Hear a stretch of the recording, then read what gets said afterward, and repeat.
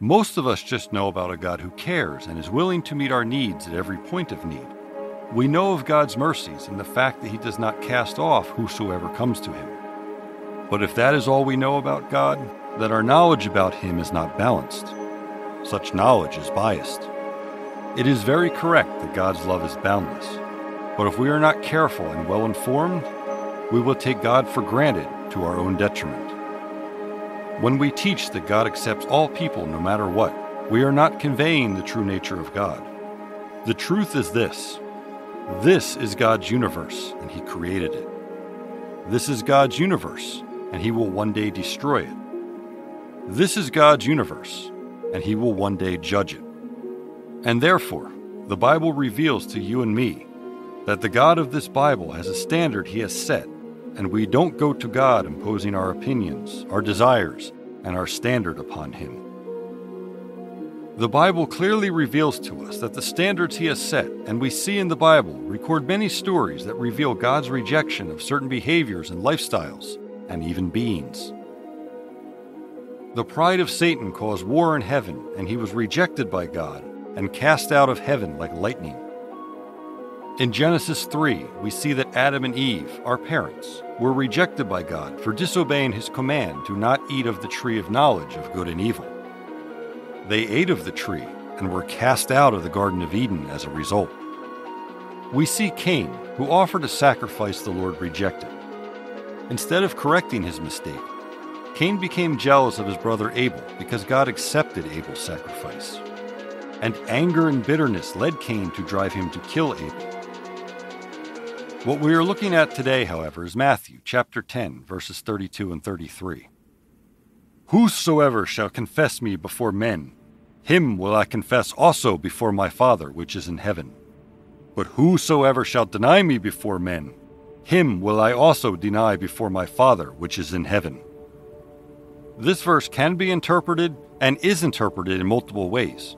The reason being is that these two verses are complicated verses, and to some people, it inspires a great deal of fear, since it seems to suggest that anyone who denies their faith on earth will be lost.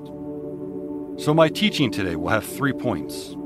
The first point is that to confess Him means much more than to make a simple statement with your mouth. It also means to back that statement up with a life that confesses that Jesus Christ is Lord. Jesus began His subject matter by first of all stating that He will testify of anyone that confesses Him before men to God and His angels in heaven. Conversely, Jesus will deny anyone who denies Him on earth before God and before His holy angels in heaven. Now, the idea is this: the benefit of confessing Christ before people on earth is that He will testify of you before God and all His angels. And the danger of denying Christ before people is that He will also deny you before God and before His holy angels.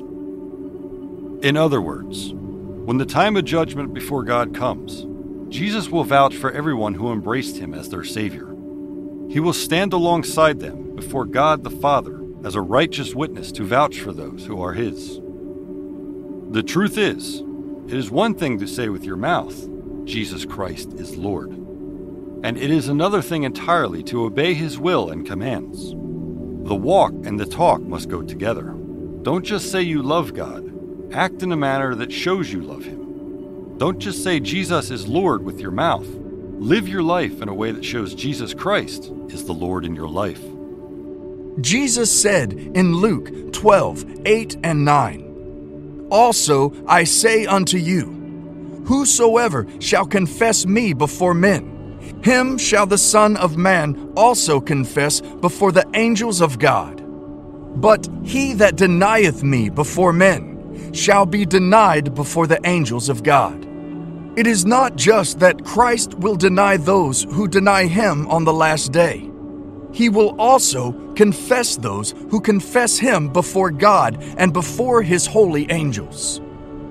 It means that on the last day, Christ will treat us the same way we treated Him before people while we were on earth. Just imagine the day you stand in heaven, standing before the Almighty, all-powerful God, and you look around you. As far as the eye can see, angels upon angels upon angels. And when Jesus Christ walks up, do you want him to confess you at that moment or deny you? The choice is yours. It is better to endure persecution and scorn on earth and have Jesus confess you publicly before God and all his angels than to deny him before a few people and have him deny you before all the host of heaven. The Bible says that we will rule and reign with Jesus Christ. Look at what it is to look forward to you that don't deny Christ. God will be your God. Revelation 21, 1 through to 7. And I saw a new heaven and a new earth. For the first heaven and the first earth were passed away, and there was no more sea. And I, John, saw the holy city, New Jerusalem, coming down from God out of heaven, prepared as a bride adorned for her husband. And I heard a great voice out of heaven saying, Behold, the tabernacle of God is with men, and he will dwell with them, and they shall be his people. And God himself shall be with them, and be their God.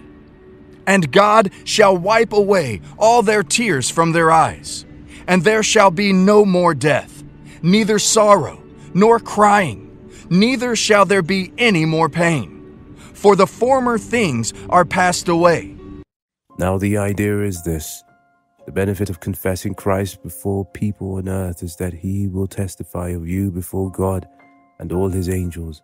And the danger of denying Christ before people is that he also will deny you before God and before his holy angels. In other words, when the time of judgment before God comes, Jesus will vouch for everyone who embraced him as their Savior. He will stand alongside them before God the Father as a righteous witness to vouch for those who are his. Now this is so important because you cannot approach God without Jesus. John 14 verse 6, Jesus saith unto him, I am the way, the truth, and the life. No man cometh unto the Father but by me. This is so important for us to understand. The fact is Jesus Christ, the gateway to heaven. He is the one only path to God. And if Jesus rejects you, you are in big trouble. Are you denying Jesus in your life, in your social circles? Are you afraid to be known as a Christian? Are you a one-day-a-week Christian? Are you a Christian only on the day you go to church, but for the rest of the week you hide your faith? You hide Jesus because you are afraid of what people will label you. Are you ashamed of Jesus Christ because you want to please the world? The truth is, my brother and sister, is that you cannot please God and please the world at the same time. It's either you will offend Jesus and please the world, or you will offend the world and please Jesus. Make up your mind. Jesus told us that following him will cause divisions amongst families. Matthew 10 verse 34 to 36. Do not suppose that I have come to bring peace to the earth. I did not come to bring peace but a sword. For I have come to turn a man against his father, a daughter against her mother, a daughter-in-law against her mother-in-law. A man's enemies will be the members of his own household. The truth is, it is one thing to say with your mouth, Jesus Christ is Lord, and it is another thing entirely to obey his will and commands. The walk and talk must go together. Don't just say you love God. Act in a manner that shows you love him. Don't just say Jesus Christ is Lord with your mouth. Live your life in a way that shows Jesus Christ is the Lord in your life. My second point is this. If you have denied Christ before in your life out of panic or for any other reason, you are not condemned to hell. This is not the unforgivable sin. Confess your sin to the Lord and he is faithful to forgive you. The full context of this passage of scripture suggests that a single accidental or purposeful denial of Jesus will not necessarily lead to Jesus denying you.